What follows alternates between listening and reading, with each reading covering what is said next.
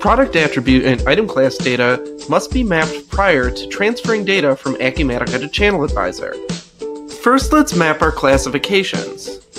Item classes in Acumatica map to classifications in ChannelAdvisor. Both item classes and classifications serve the same function, so we can map the two together for data transfers.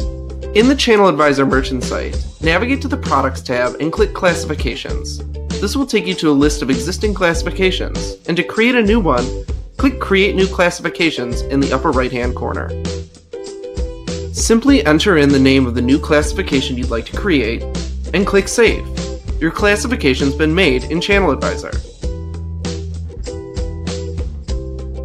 In Acumatica, navigate to the ChannelAdvisor workspace and click Classification Mapping. To update the list of ChannelAdvisor classifications with the one that we just created, click Refresh List of Classifications.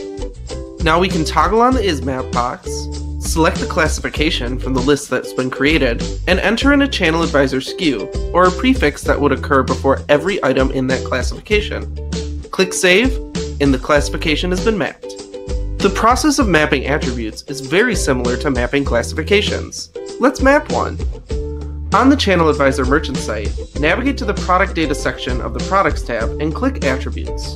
In the top right-hand corner, we can click Create New Attribute to create a ChannelAdvisor attribute to map to an Acumatica attribute. We'll add the name of the attribute and the attribute type, whether it appears on all products or just products in a particular classification. We can also add a default value and options list if it's a combo attribute. Click Save, and the attribute's been created. In Acumatica, navigate to the ChannelAdvisor workspace and click Attribute Mapping. To update the list of ChannelAdvisor attributes to include the one we just made, click Refresh List of Attributes. Next, find the Acumatica attribute that corresponds to the attribute we just made in ChannelAdvisor and toggle on the IsMap checkbox. Click on the CA attribute field next to the corresponding attribute and find the attribute we just created in ChannelAdvisor. Click Save, and the attribute's been mapped.